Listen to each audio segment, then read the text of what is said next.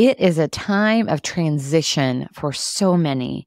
No doubt you are leading through change in some way as life is full of inevitable pivots. My daughter Mason has just finished her junior year at Indiana University. She changed her focus this year and is studying abroad in Santiago, Chile for 8 weeks this summer. So there is much transition in her life right now. And she's going to share her struggles and insight over the next few weeks, taking over some of our daily doses of leadership. Check it out.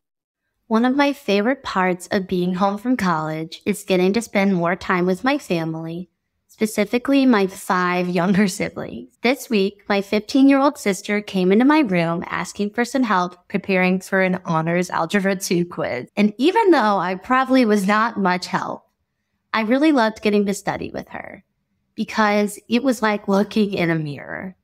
She is incredibly smart and has a super high grade in the class. And yet she was so anxious and unsure about her level of knowledge. She continually succeeds in this class, but she was so concerned about performing poorly and being completely lost when she reached her actual quiz. I knew she would be fine on the quiz based on how she was studying. And sure enough, she was. As leaders, we aren't preparing for Algebra 2 quizzes, or at least I'd assume so. But I'm sure we've all demonstrated exactly what I observed when I was helping her study. I know I have. Helping my sister navigate her probability quiz in our kitchen at 10 p.m. reminded me how important it is to remember and trust our track records as leaders.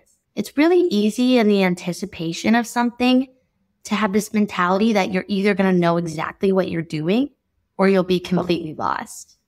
But that's not really how life works.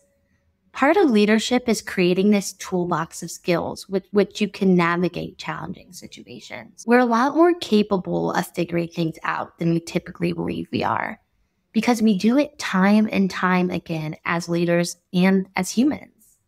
And I think it's really important to remind ourselves of that and to push ourselves to trust our track records.